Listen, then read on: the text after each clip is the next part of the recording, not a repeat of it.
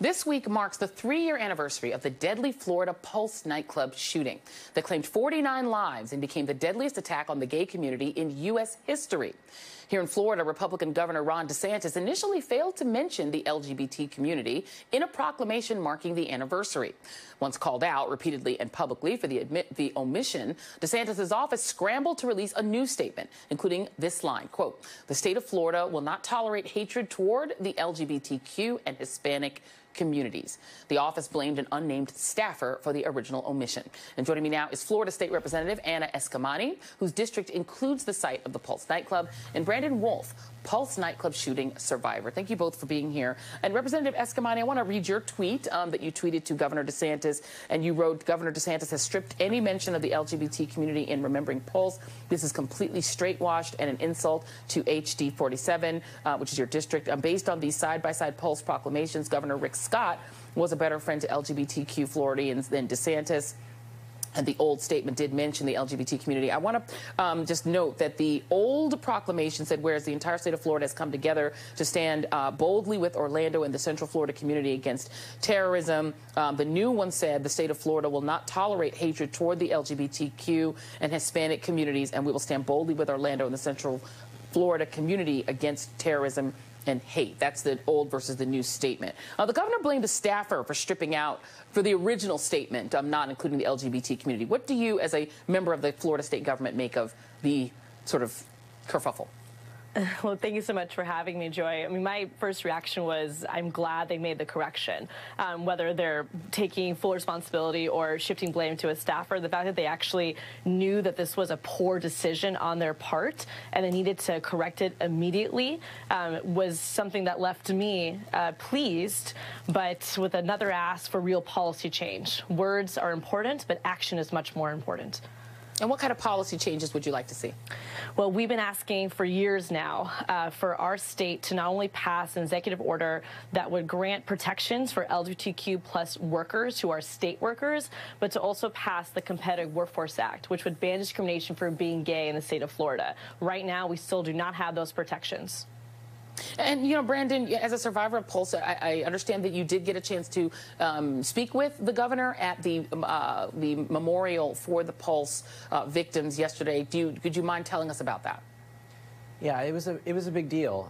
Obviously, that day was really difficult for me. It was difficult for a lot of people.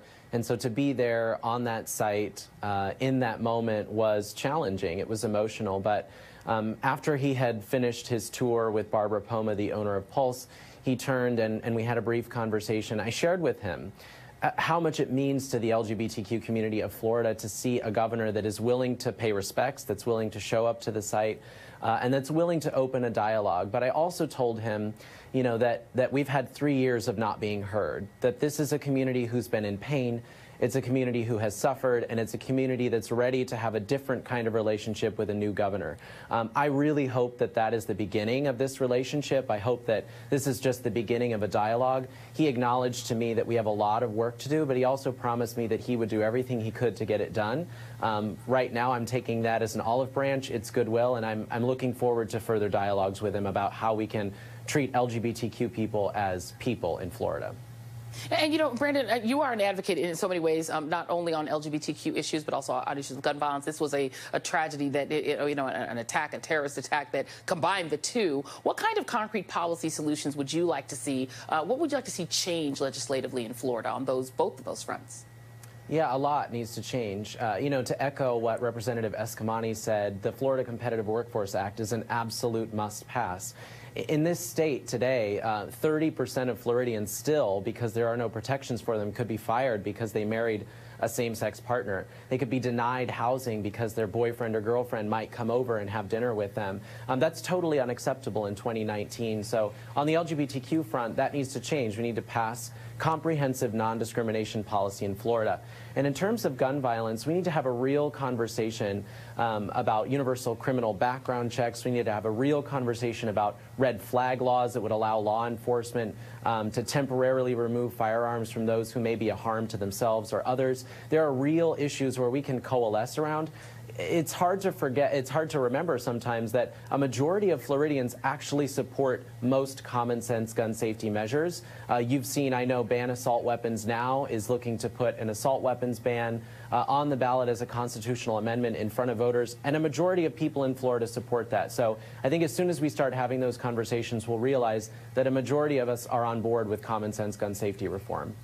Yeah. All right. I'm going to put both of you on the debate stage panel. I'm just going to, I'm going to use my magical TV abilities. It's just you guys are going to get to ask a question. And I'm going to start with you, Representative Eskamani. You get to ask any question you want at that debate. What question do you want to hear asked? What question would you ask?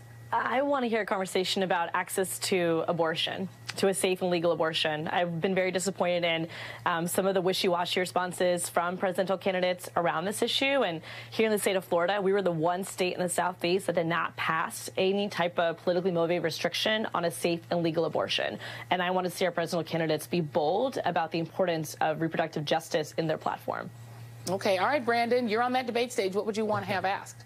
Well, not surprisingly, I want to know what are these candidates going to do to protect LGBTQ folks, not just in Florida, but across the country.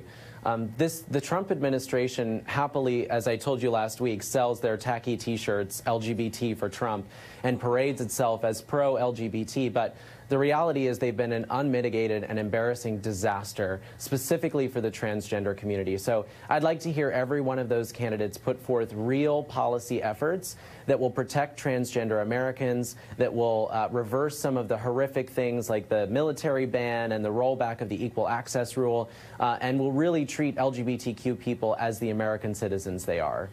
Yeah, okay. Well, I think those would be great questions to ask. Hopefully all the NBC heads were listening. Representative, we know Trump is kicking off his 2020 re-elect in Orlando. I'm not sure, that might be in your district. What would you, if you had the president one-on-one, what would you want to ask him or tell him? It is actually right outside of our district, and we are going to be at the counter rally taking place right outside this rally point to demonstrate how the values of Central Florida are the antithesis of the values of President Donald Trump. If I had a chance to talk to him, I would stress how offensive he's been towards the lives of people who are different from him, and whether it is women, those with disabilities, immigrants. Myself, I identify as Iranian American. My parents came to this country in search of the American dream, and I do feel like as immigrants, we're very isolated under the Trump administration. And so I would bring those issues forward and ask him for a clear response on why does he divide us as a part of his political platform.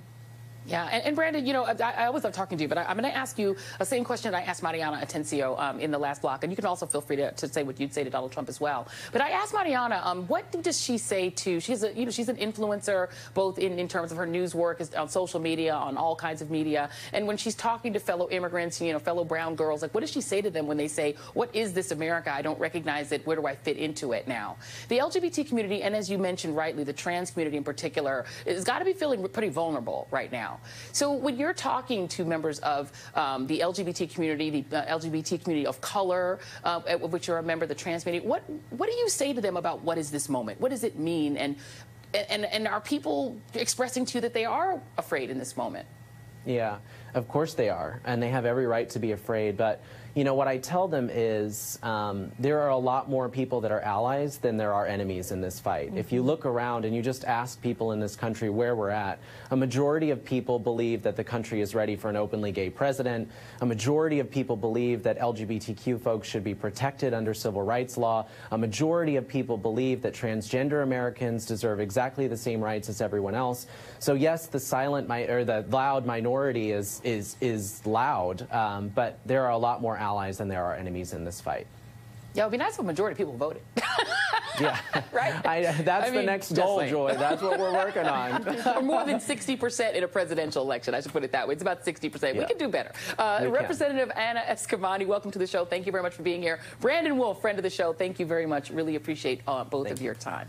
Thank you. And coming up at the top, coming at the top of the hour, the latest on rising tensions between the U.S. and Iran. And up next, friend of the show. We're having lots of friends on today. Dean Obadala is going to come back. He's going to, he took on a group of neo-Nazis. Get this. Took on a group of neo-Nazis, soundly defeated them. He's going to tell us about that next.